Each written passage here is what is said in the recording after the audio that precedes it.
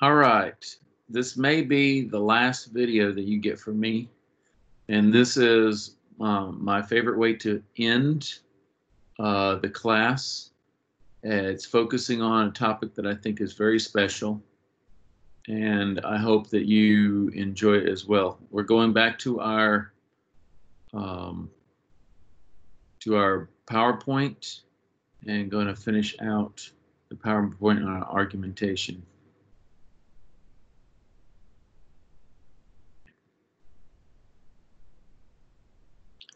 So argumentation is a process of Rogerian argumentation is being able to see and articulate accurately both sides of an issue.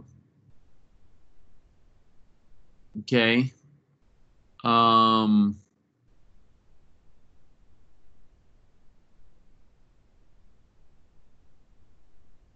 The Rogerian model of argumentation was adapted from the work of American psychologist Carl Rogers by the composition scholar Richard Young, Alton Becker, and Kenneth Pike in their book Rhetoric, Discovery and Change, 1970. So it was a psychology or a counseling strategy in which the goal is not necessarily winning, but understanding, right? Both sides are articulated carefully. Both sides of an issue are articulated carefully. And I like to think of it in terms of a Boolean argument. And in a Boolean argument, you have two possible answers, right? A is true, B is false. And so it's a dichotomy. It's two opposites, and never true and false can come together. So either or are the only two options. But whenever you're dealing with people, me, you, and others, there aren't only two sides to an issue,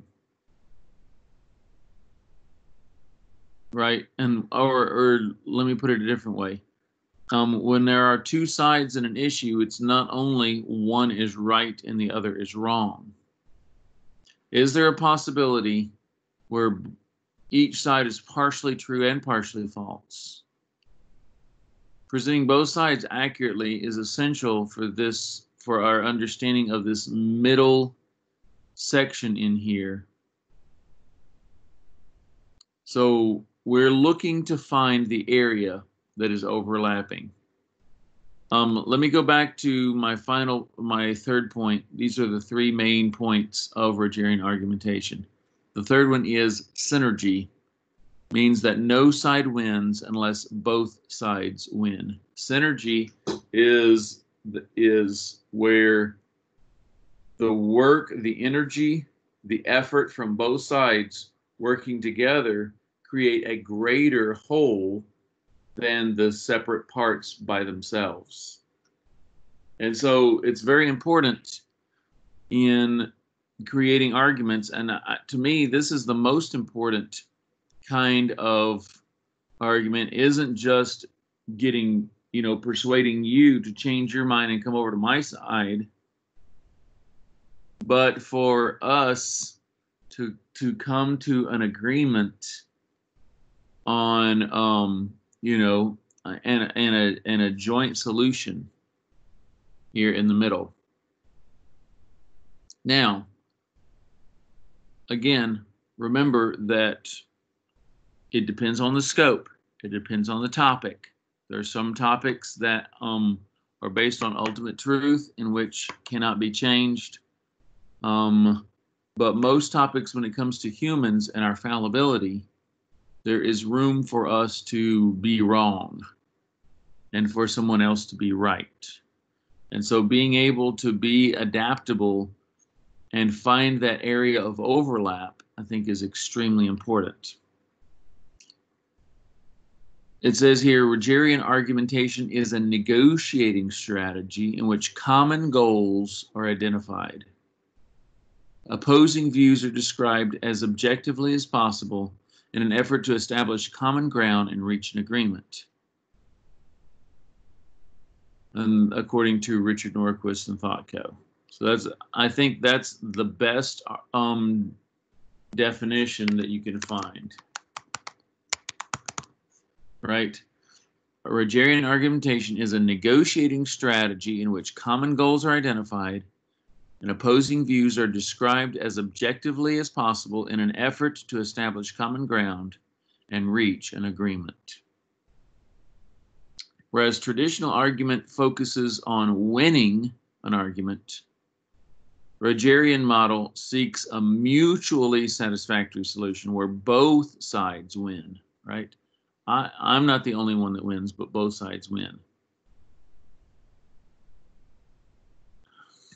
The goal of Rogerian argumentation is to create a situation conducive to cooperate. This may well involve changes in format of Rogerian argumentation. When presenting your case and the case of the other side, the style is flexible with how you set up your information and how long you spend on each section. But you do want to be as balanced as possible. Spending an inordinate amount of time on your position and only giving lip service to the other side, for example, defeats the whole purpose of using the Rogerian style.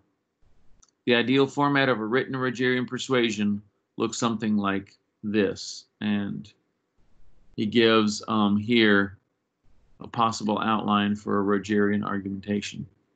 Number one is the introduction.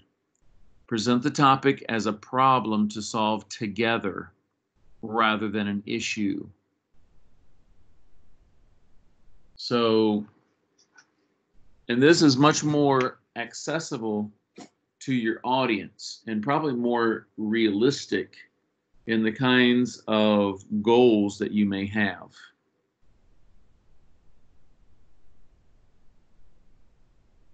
A lot of times, conversion or changing someone's mind is very one-sided, and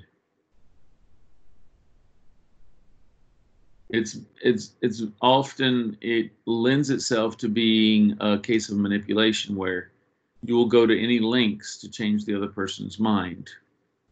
Whereas if you approach it from a win-win perspective,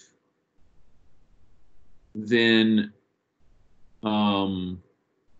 you see that you're not going to win anything unless the other person wins. And that puts you more in a servant position.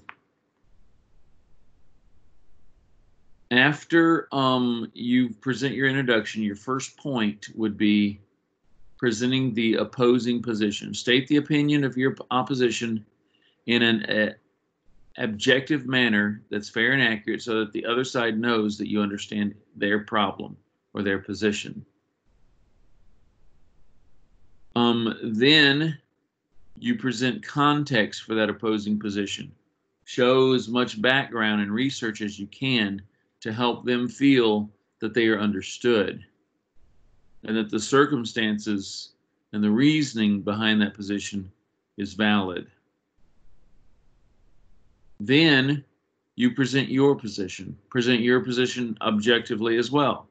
Try to be as honest as you can about your biases so that it is clear that you're getting yourself out of the way and focusing on the other person, and particularly the common ground between the two.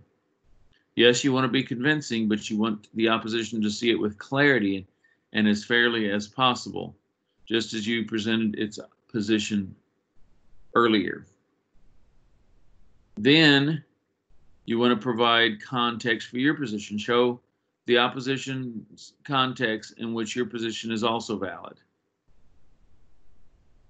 And then you discuss, finally, as you're asking for the for the agreement. You appeal to the opposition and show how elements of your position could work to benefit their interests as well. So you delineate the benefits for both and how working together is better than standing apart. In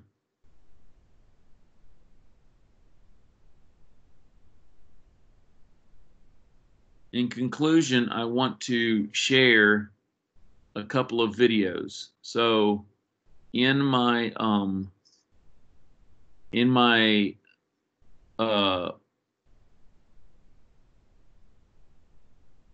in the final presentation, I'm going to be sharing a couple of examples, a couple of other videos that I hope will be helpful to you for the last bit of time that we have together. If there's anything I can do to help you, like I said, we're coming down to the end of our time together. So let's try to make it as fruitful as possible. If I can help you in any way, don't hesitate. If you need a one-on-one conference at at William Carey campus, then be sure to set that up in the afternoon or on, tomorrow, Friday, Saturday, or Monday are really the best times to try to do that. So take care, and God bless each one of you. Bye-bye.